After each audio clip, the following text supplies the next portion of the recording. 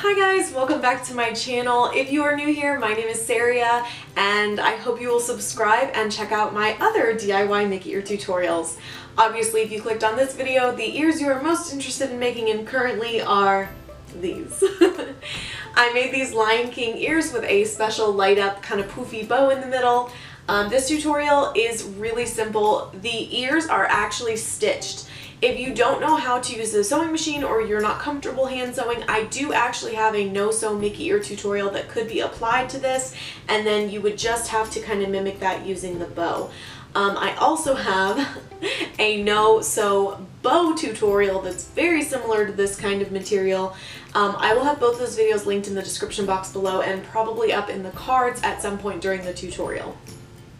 These ears feature Simba, Timon, Zazu, and then on the back we have Pumbaa and Simba again. These ears are also one of the prizes for another YouTube channel, A Disney Life for Me. They host Jeopardy and trivia on their channel that is all Disney based. If you are interested in playing, these are actually the prize for the month of July in 2019. So if you're past that date, I'm sorry, these are no longer a prize to be won. Like Jasmine. But obviously you can watch the tutorial and make them yourself. So without further ado, let's get into the tutorial. I found this Lion King fabric at Hobby Lobby. I got the gold sequin fabric for the bow at Walmart, and then you will also need these string small battery pack fairy lights. I get mine off Amazon, and there is a link in the description box below. You're also going to need a filling for your bow, a 1-inch headband, and a trim for your ears. I got mine at Hobby Lobby. So to start off, I took my Lion King fabric and I took my ear cutting line template. All of these templates can be found in the description box below, and I traced over Zazu and Timon, and then I also picked a spot with Simba on it, and then I went ahead and cut them out. I do prefer using a rotary blade for this, but if you have scissors, just go slow to make sure that your lines are nice and crisp. And go ahead and cut out the ears. You will need to trace a total of 4 of these patterns, 2 per ear, and make sure that you are using the ear cutting line template. Once you have your ears cut out, you're going to lay them down right sides together, which basically means the pretty part of the fabric together. And then you're going to go ahead and pin them in place, right sides together, and lay down the ear sewing line template and trace that onto your ear. I also like to use these disappearing ink pens because then it doesn't matter. The ink will eventually evaporate and you don't have to worry about it. For this set of ears, I did choose to stitch mine using my sewing machine. I do have a tutorial both on hand sewing, using a sewing machine, as well as a pair of no-sew ears. So if you do not like to sew, please check out my other tutorial on this. I have it linked in the description box below as well as in a card above. For the inside of the ear, you're going to use the foam and batting template. You're going to trace 2 of these onto a piece of craft foam, and I have changed up how I do this a little bit to be more efficient. So you're actually just going to glue the first piece of craft foam onto your second piece of craft foam, and then you only have to cut out 2 of these as opposed to 4 of them. You want to double them up because one singular piece of craft foam is not really thick enough to help the ear retain its shape, but this way you're still only cutting out 2.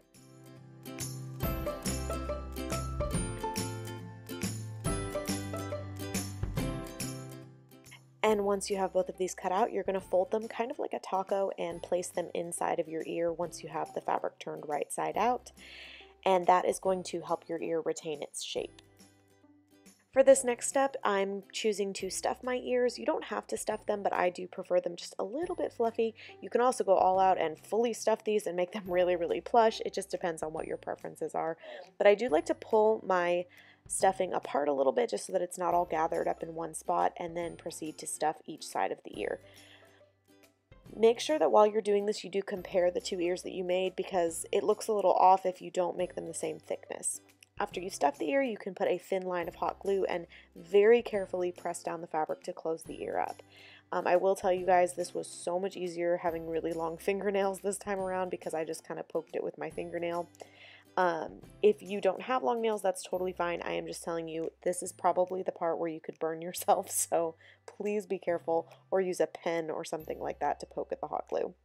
Now that your ear is all closed up, you can go ahead and add the trim. So just put a very thin line of hot glue and go ahead and carefully press down your trim. Make sure you're working a little bit at a time because hot glue does dry pretty quickly and you don't want the glue to dry before you have a chance to press down the trim.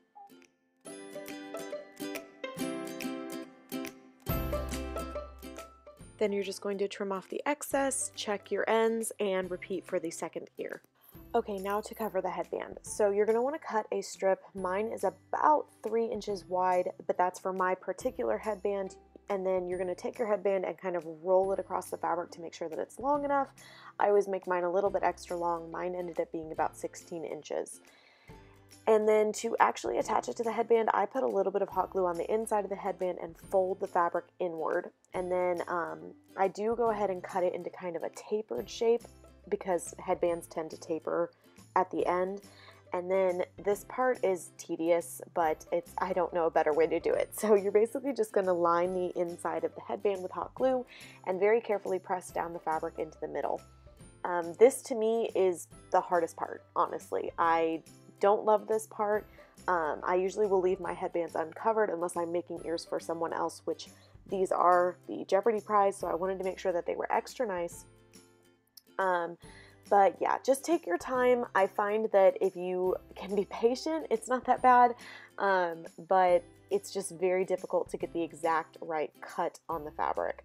If you do end up having some loose strings, that's okay. Just trim them off and check your work when you're done.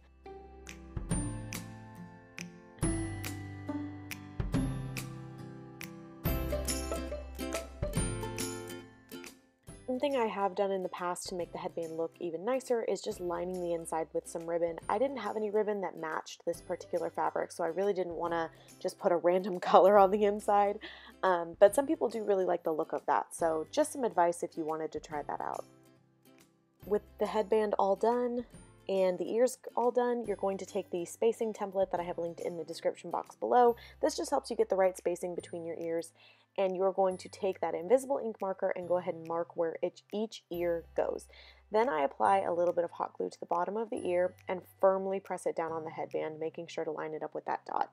When you are lining up your ears, make sure that they are in the center of the headband, meaning that they're not too far to the front or the back. And then again, firmly press down the second ear,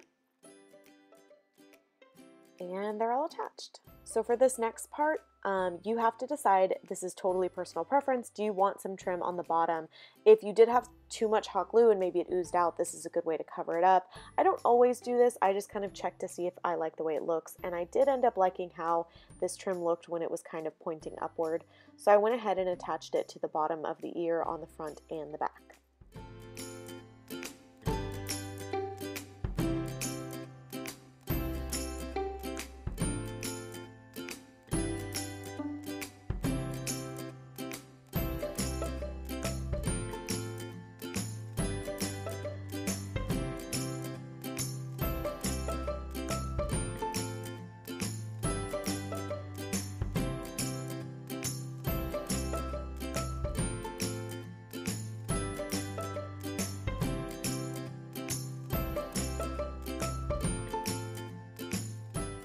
Okay, now for the light up bow. So I went ahead and cut my fabric using my rotary blade. This sequin fabric I actually got from Walmart. I couldn't find this gold color at Joann's or at Hobby Lobby, but Walmart had it. So I went ahead and cut mine into a rectangle that is about 6 inches by 12 inches. And then I went ahead and folded it to meet in the middle and create almost like a little pocket. Once you have this piece of fabric, I decided to sew the sides. You could hot glue the sides, and I do have a tutorial very similar to this that, again, I will have linked in the description box below, where I actually hot glued the sides instead of stitching it. But for this particular bow, again, these ears are going to someone else, I did decide to stitch it.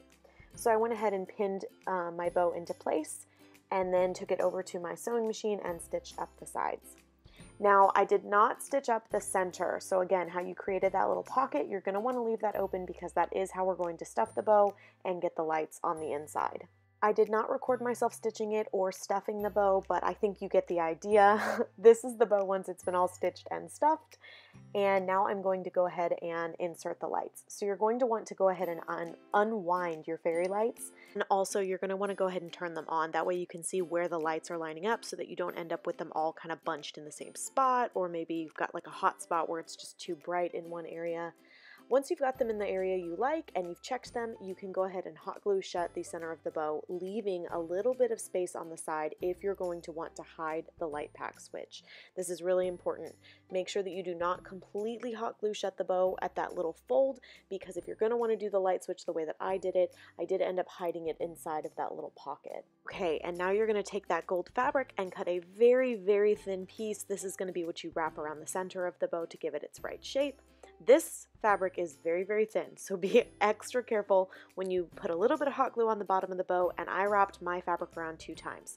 So now I'm going to give you an option of what to do with the light pack switch. So you could just glue it onto the back of the bow and wrap it with this gold fabric, and that hides it pretty good. But what I chose to do is actually to insert mine into the fold. So this is why it was so important to leave that gap. Now, you do have to be aware of this because stuffing could potentially come out of that spot, but the way I folded my fabric, I find it very, very unlikely if you're not trying to get the stuffing out. But the biggest reason I wanted the light switch pack to be inside of the fold was because this way you could remove it and change the batteries if they do die. Now that your bow is all done, you're going to apply some hot glue to the bottom of it. I did a pretty generous amount, and then I'm firmly pressing it down to the center of the headband, both on the front and the back of the bow. Again, make sure that hot glue is not like seeping out somewhere or something like that, because you do want these to look nice and clean. And you do have to hold this for a good while because you want to make sure that it's very secure. And there's the light switch all nice and hidden. And this is pretty much what they look like when they are all complete. I hope you guys liked this tutorial. Please give it a thumbs up if you did. If you guys have any requests for future videos, leave it for me in the comment section down below. Or if you have any questions or need any clarification, please don't hesitate to contact me. I hope you guys enjoyed this tutorial and will subscribe for future Disney content. I will see you guys in my next video. Bye.